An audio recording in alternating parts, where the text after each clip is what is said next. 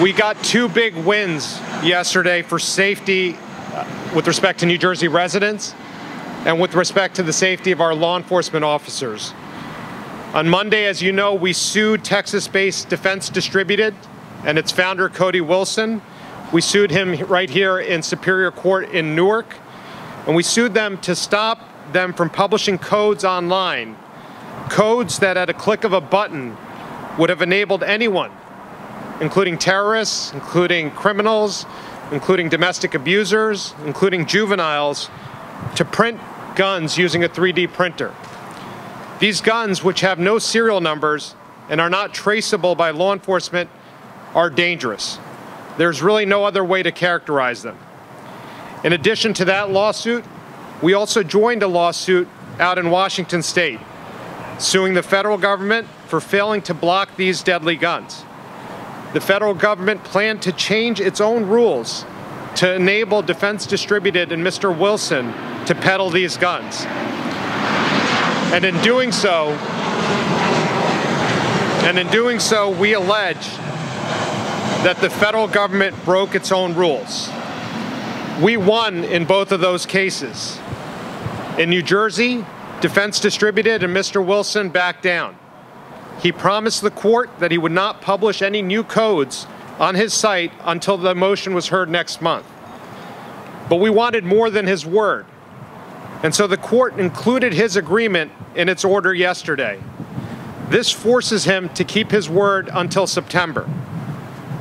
But just a few hours later, we also won big in Washington State, where a federal judge temporarily ordered Mr. Wilson and Defense Distributed, temporarily ordered the federal government not to make changes to its own rules.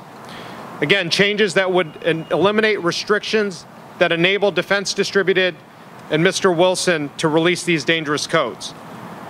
Because he would now be violating federal law, Mr. Wilson shut down his site yesterday. So right now, no one can get printable codes from his website. And it'll stay that way until the case is in New Jersey and until the case in Washington is heard. Now let's be clear about a few things. No matter how hard they try to spin it, this case is not about the First Amendment. We are not trying to stop anyone from speaking out or even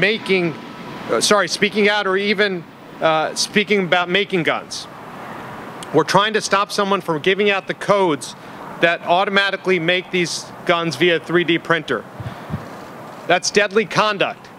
It's not speech. So again, let me be clear, it's not about the First Amendment. It's about deadly conduct, not speech. Nor is this case about the Second Amendment, despite their spin.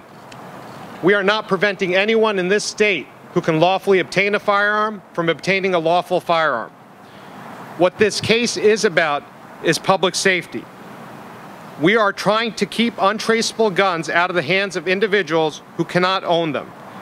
We are trying to keep these guns out of the hands of terrorists, felons, and juveniles. Again, it's about public safety, it's about law enforcement safety.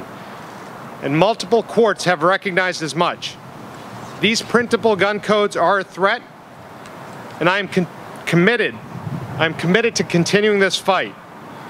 I'm not going to back down on public safety, and I'll do everything in my power to keep these untraceable and undetectable firearms, because they can evade metal detectors out of the hands of terrorists and criminals.